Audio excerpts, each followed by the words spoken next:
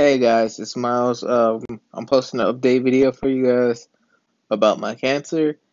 For the last 2 months, I've been in the hospital. My kidneys were failing from my cancer, but I'm doing much better.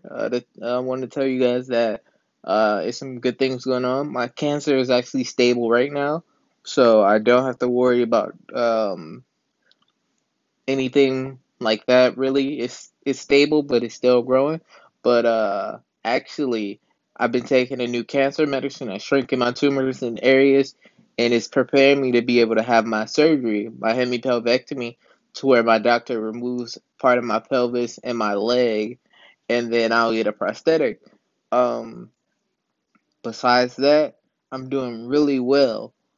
My doctor doesn't want to do the surgery right now because she wants my tumors to shrink more. And she thinks that I'll bleed out on the table because I'm a little weak. But I've been doing therapy and stuff to learn how to walk again, and I'm getting stronger every day. Um, Most of my doctors think I'll bleed out during the surgery, but whatever happens, happens. If that happens, my mom will post an update for you guys.